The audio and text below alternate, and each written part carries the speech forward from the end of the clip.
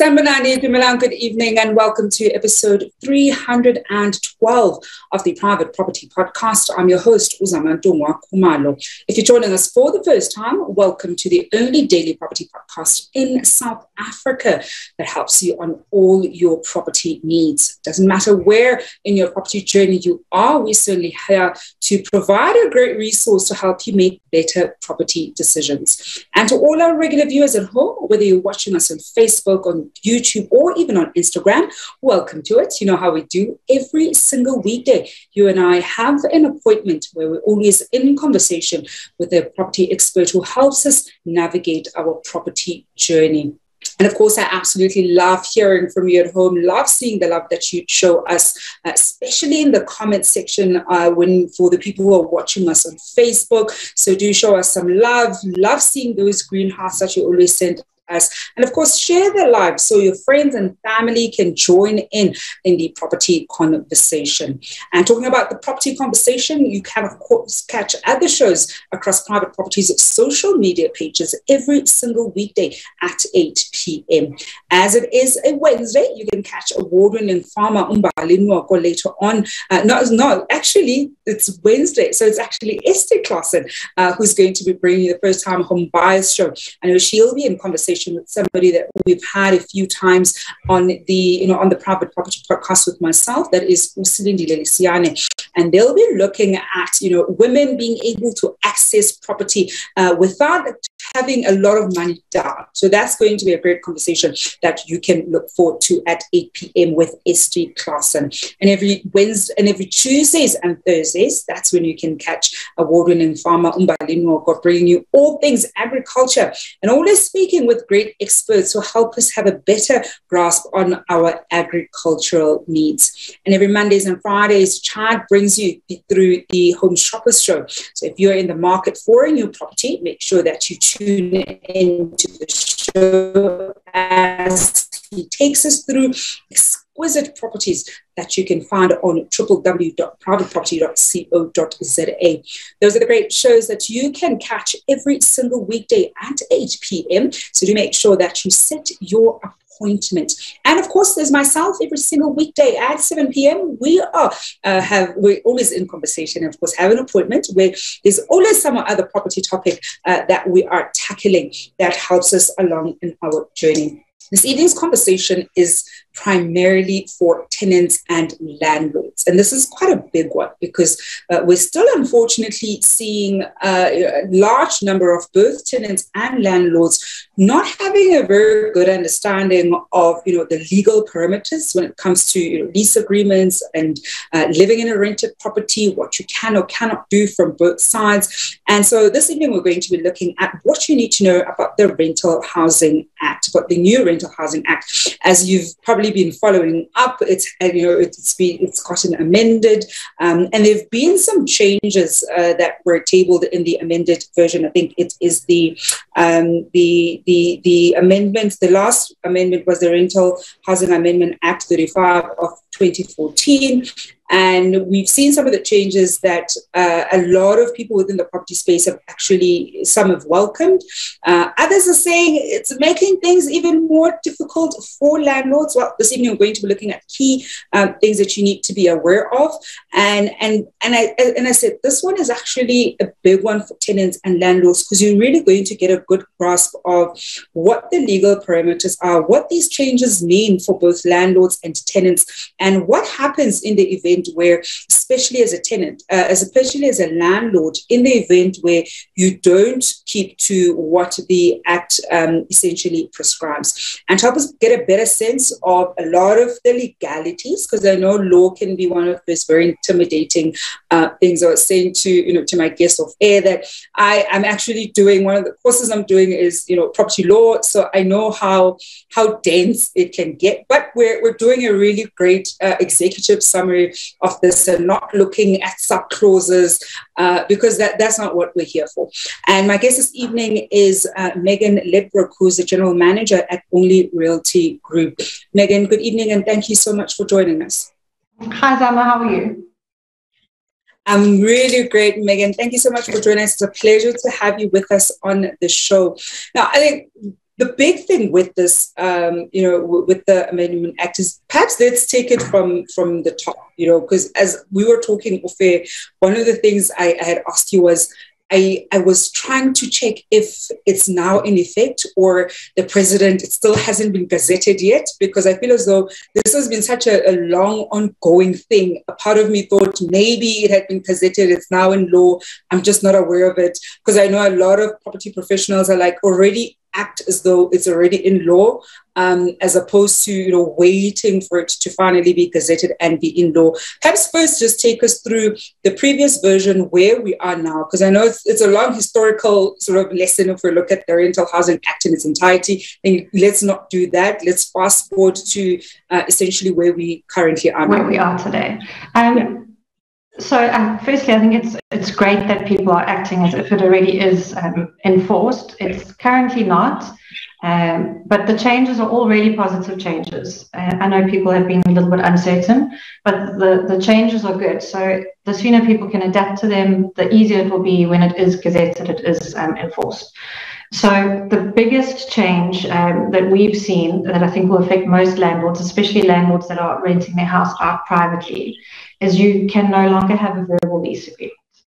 So that, I think, is a big thing to protect tenants, but also to protect the owner, having everything down in writing, having everything that everybody understands in clear language, that everyone's on the same page. It can only be a positive thing. So ultimately, the Act as a whole, the changes, the amendments, is really just providing better protection for tenants. And I think, Megan, one of the things, and it's what you've just said now, that it's providing better protection for tenants. I know that a lot of landlords already feel as though the law protects tenants almost unequally relative to them, and that's probably a discussion for a different day.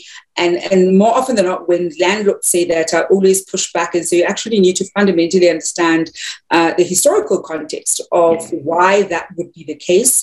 And it's just too far soon from where we come from historically to suddenly place, landlords with quite a significant amount of power. So we almost need to put those systems in place because the reality of a lot of South Africans is they still pretty much live that reality, right? So in as much as it can be frustrating for landlords, especially when they end up dealing with tenants who are not paying or damaging their property or whatever the case, we need to also understand the era that we're living in and the context that we're living in. And this is really me saying this to landlords. And as a landlord myself, as a property investor myself, I know how painful it can be to deal with not paying tenants. And if anything, then I've been fortunate that that hasn't been a reality that I've faced for the most part. But we really do need to not forget where we are from a historical perspective.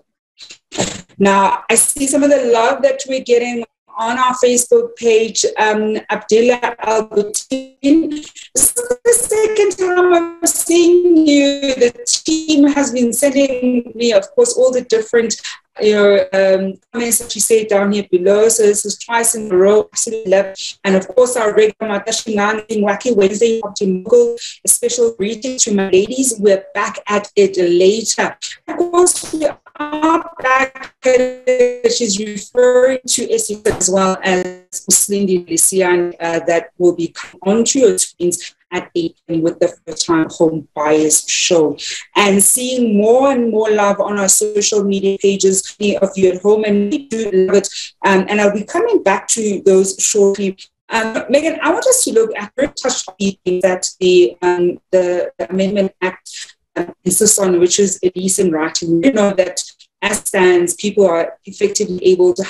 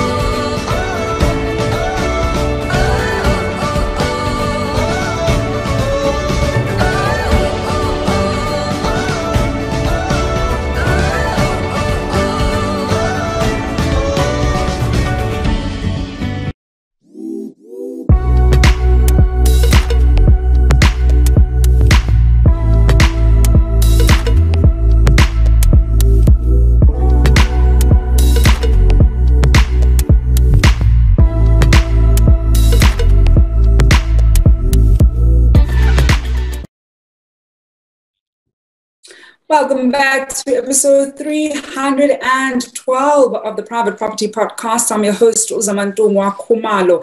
Well, we had some gremlins in the system, but we're back, and we do apologize for that break in transmission.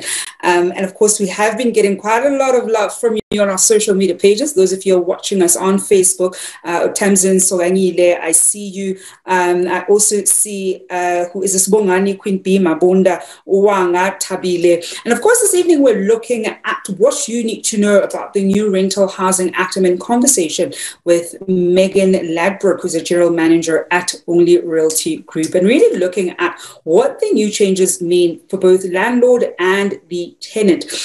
Before we got cut off, Megan, I was saying that the one key thing that you've already outlined is that the lease agreement must be in writing. Let's go through some of the other, key changes that are going to also protect tenants. As you were saying earlier, that one of the core things with the amendment is that tenants are going to be very well protected when this comes into effect.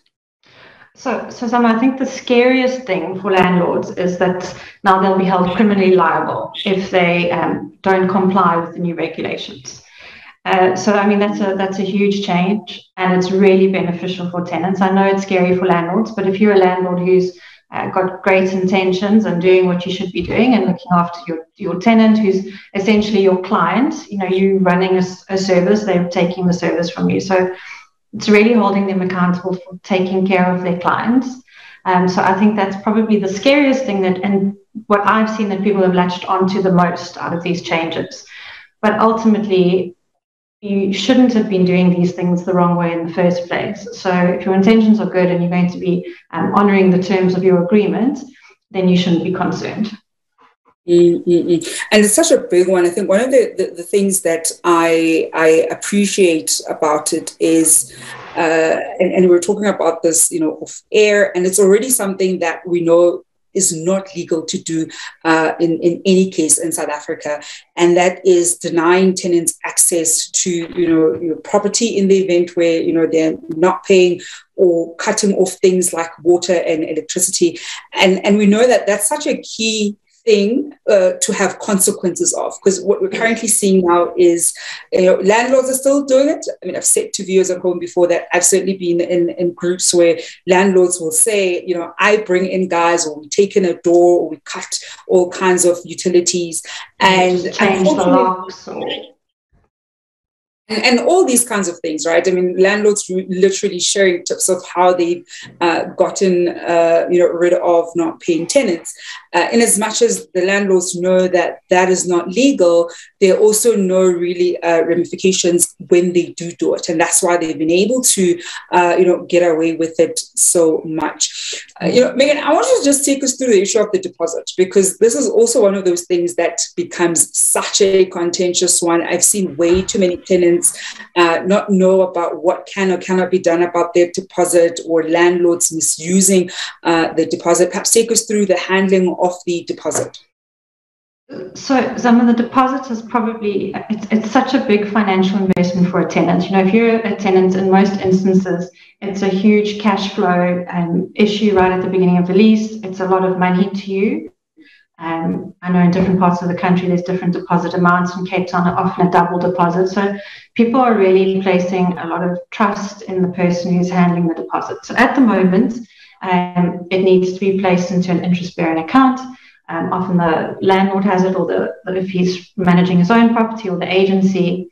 And that deposit needs to stay there, and it's not to be touched. It's not for rainy day money. And I know here, like you have, plenty of horror stories where the landlord will just use the deposit, for whatever they feel like it.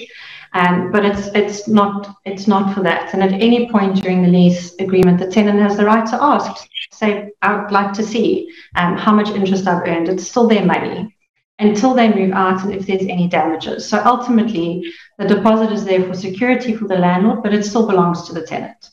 So when the tenant moves out, the onus is on the landlord now to make sure that they've done a proper inspection when the tenant moved in, that they've noted all of the damages, that they have a comprehensive report, and only if there's anything that's been maliciously damaged by the tenant can they then take that money from the deposit. And I want to find out from the viewers at home, especially the landlords, about how clued up are you when it comes to the law and what you can or cannot do as a landlord? Because I tend to find that a lot of DIY landlords in particular, you get into property investment, you buy your first investment property, perhaps the second and the third and the fourth, and you've got a full-time job, or you're running your own business that's not the property business. And property was the side investment that you were doing, that you thought, look, I'll actually self-manage. I'm not going to get an estate agent to do it for me.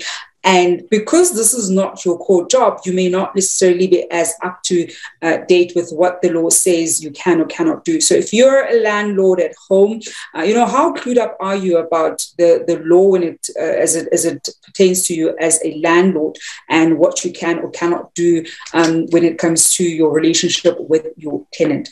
Now, Megan, I want to find out then, what does the new Amendment Act, what does it mean for the DIY landlords? Because I think in as much as they are not the biggest demographic, we're increasingly seeing more and more people, being able to access investment properties and managing it themselves. Many watch the show and are always finding, trying to find different ways of maximizing their investment. And with some, they've decided, I'd rather not use an agency because of, that percentage cut every month. I'll just do it myself. So what does the new Amendment Act effectively, how would it affect the DIY landlords? So the changes aren't actually that great. So, I feel like the DIY landlord is in the position where they just need to make sure that they educate themselves as much as possible.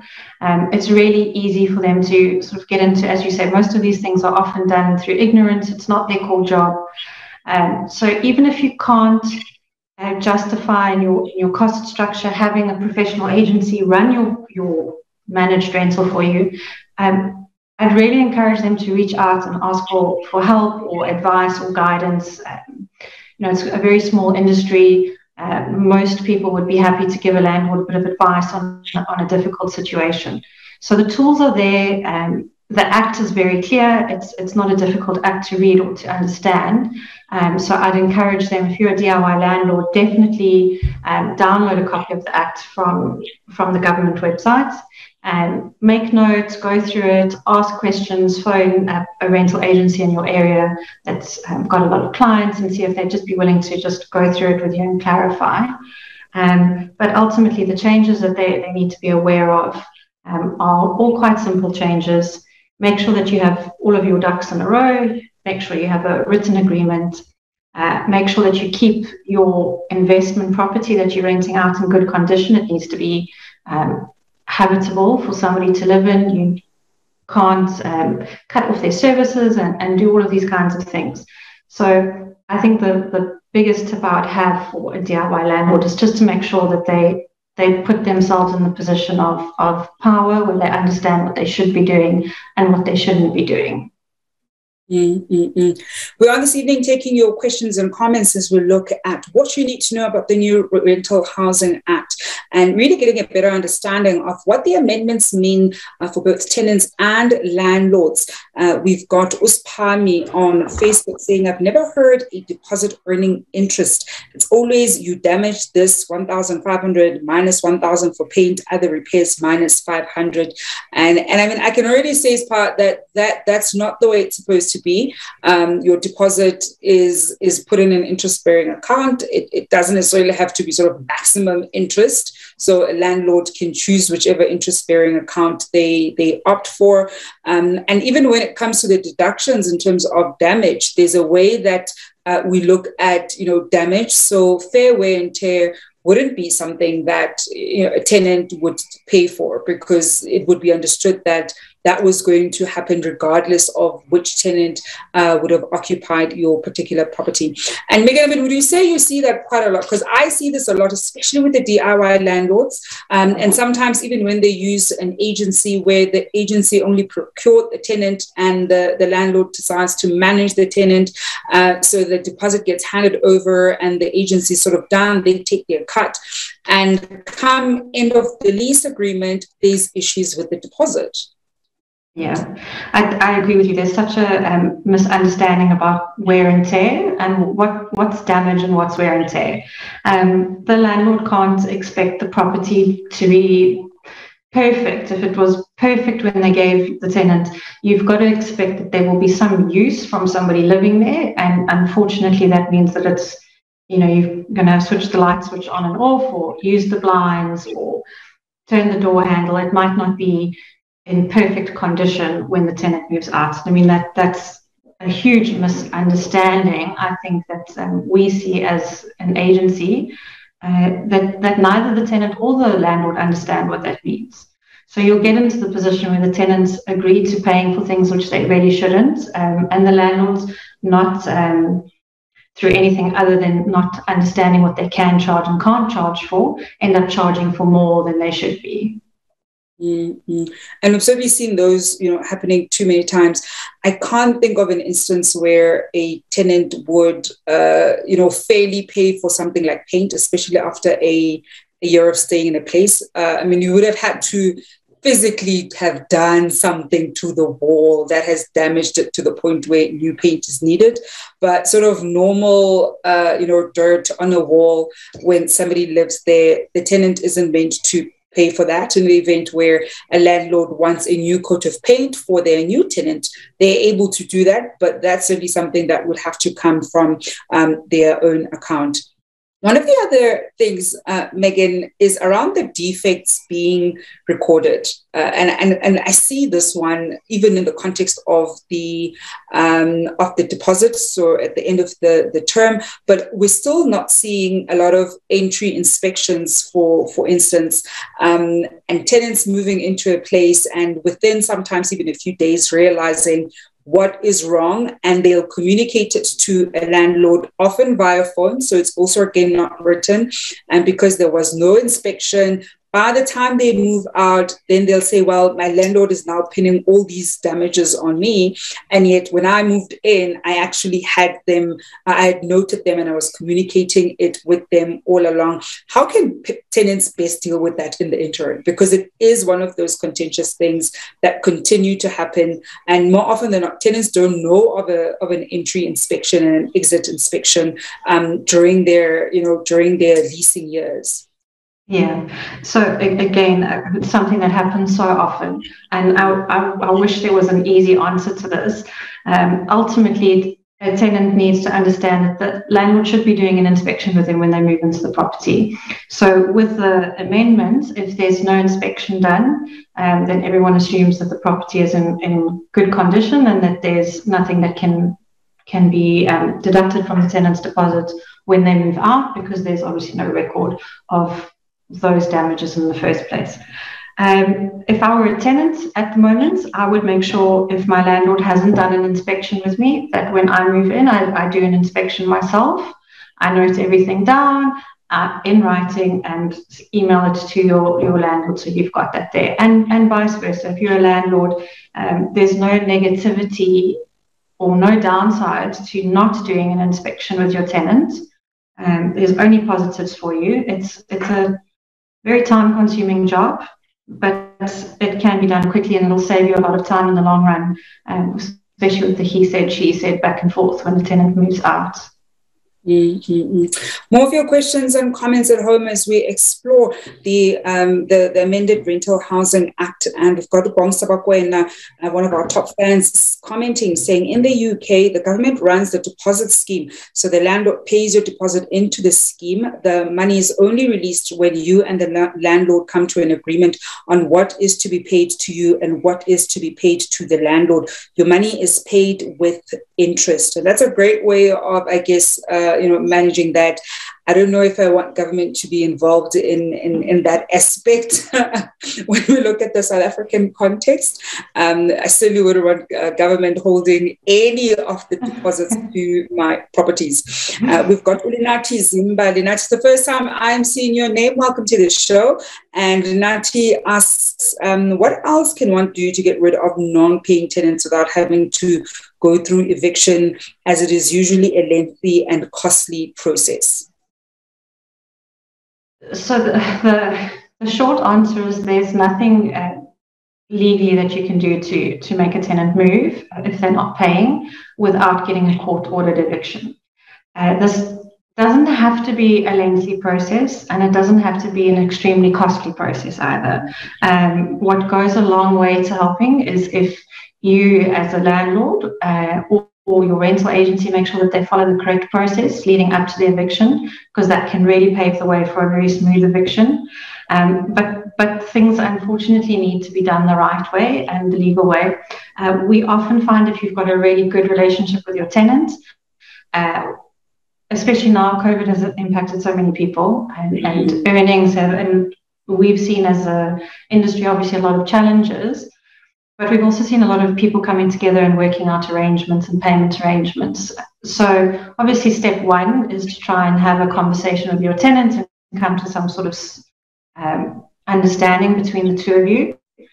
But in that same time frame, you need to be making sure that you follow the correct process, make sure you put your tenants in breach, make sure that you follow everything to the letter of the law, because then if it does come down to being evicted, you've got everything lined up and your attorney can actually just run with it in a lot smoother manner, which obviously will end up costing you less.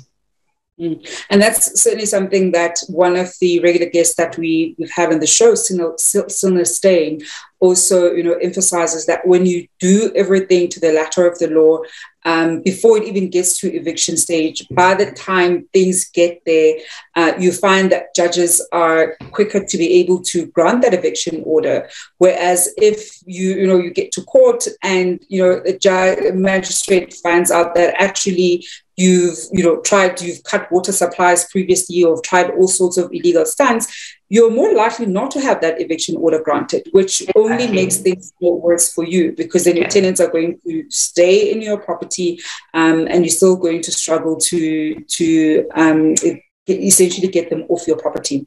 A comment coming through from Onkateko Achape saying, a reputable agency wanted me to pay for paint after having occupied the property for 5 years. According to the person I spoke to at the agency, even if I had stayed 10 years, I'd have to pay for the paint, which is absurd, right, Megan? I mean, after 5 years would typically be when we do a new paint job, so 5 to even 7 years, even in our normal homes, we would typically do a paint job. So the fact that agencies and even landlords will say pulling a fast one on tenants and making home improvements something that tenants suddenly have to pay for, I think is something that more and more tenants need to be empowered about in order to best address. The painting is something that comes up often. We see it every month. There's a big difference between if a tenant's damaged a wall, and obviously then they're responsible for fixing it. And we do see that regularly, where people have drilled lots of holes in the wall and sort of taken chunks out the wall when they took the hook out. So there definitely are cases to be made for when painting is obviously the tenant's responsibility, but it happens very regularly that, as you say, home improvements done on the tenant's account is the expectation.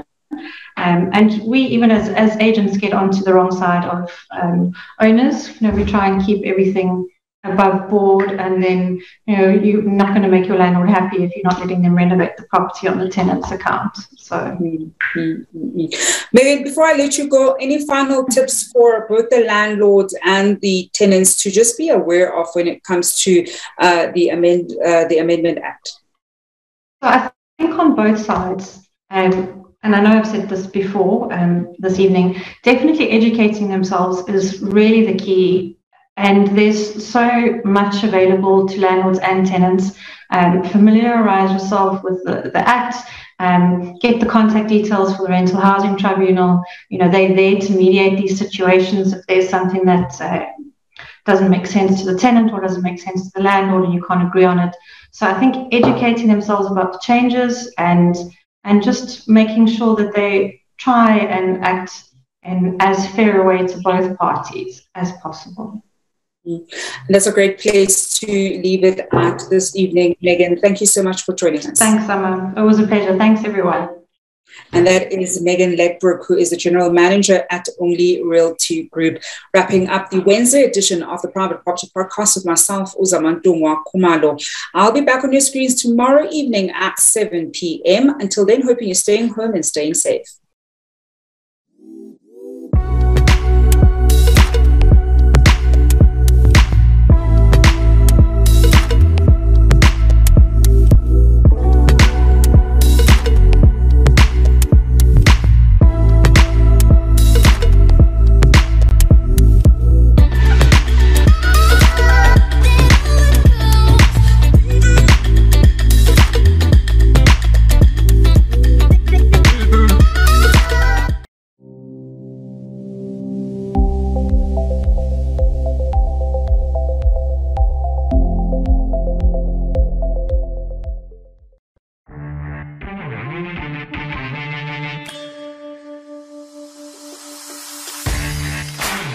Thank you.